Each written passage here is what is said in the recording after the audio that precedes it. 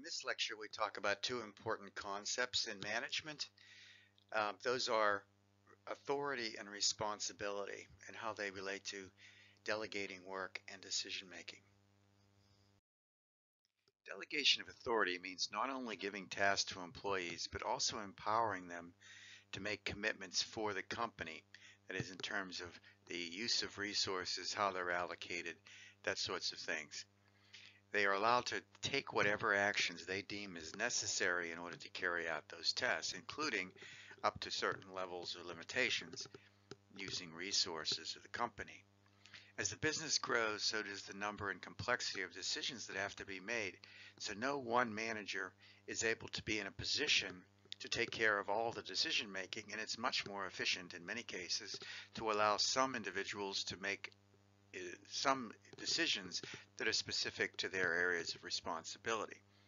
This delegation of authority allows frees a manager, other managers, to concentrate on larger issues and more detailed issues associated with a particular work group, a particular project or product can be delegated and accountability assigned so that person has to deliver on the outcomes. One of the things that I learned when my first job at AT&T was that they had this policy document, which was called a Schedule of Authorizations, which essentially said what levels of management were responsible for what things, who could sign off for an expense voucher, who could sign off for buying a computer, those kinds of things is what is this idea of delegation of authority. In that case, it's authority to spend the business's money. There's a difference between responsibility and authority. Delegation also gives responsibility or obligations to employees to carry out assigned tasks in a manner that's satisfactory, and you can then hold them accountable for the proper execution of the assigned work.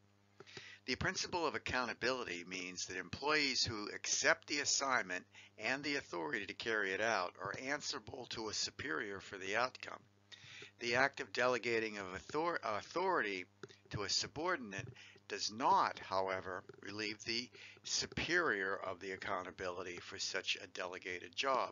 One can have the responsibility and the authority, or one can delegate the responsibility and authority. The responsibility is delegated, but if that project is not completed, they still have accountability for getting it delivered. They're not responsible for the details, or they weren't, but they're still accountable for the outcomes. That's the difference. Good sense of what accountability is available in the organization and how it runs all the way up to the top. It's kind of the Harry Truman, the buck stops here model. It's an important concept to realize in business. It's one of the things that makes organizations effective.